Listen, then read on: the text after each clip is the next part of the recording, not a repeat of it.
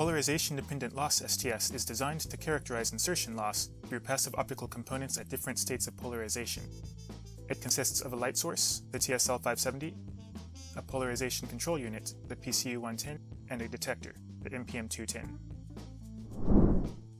In this tutorial, we are going to explain how to connect these instruments using GPIB cables in preparation for your measurement. The TSL, PCU, and MPM can also be connected through Ethernet. Please refer to the user manual for more details. Connecting BNC cables will allow real-time calibration and rescaling, as well as the synchronization of TSL and MPM. First, connect one BNC cable from the TSL's trigger output to the MPM's trigger input.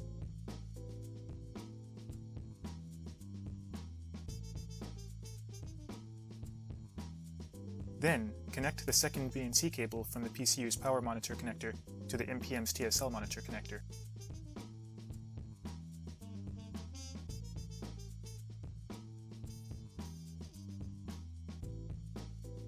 The GPIB cable allows all instruments to use the same GPIB port while maintaining their own respective addresses. For that, just connect the first GPIB cable between the TSL and the MPM,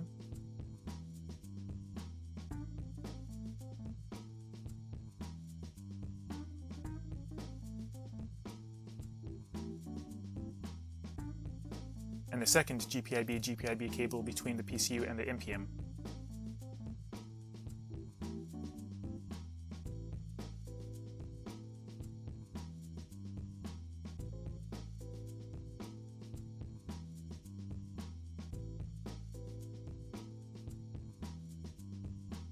The USB cable will transfer data from the MPM's data acquisition board, or DAC board, to the PC.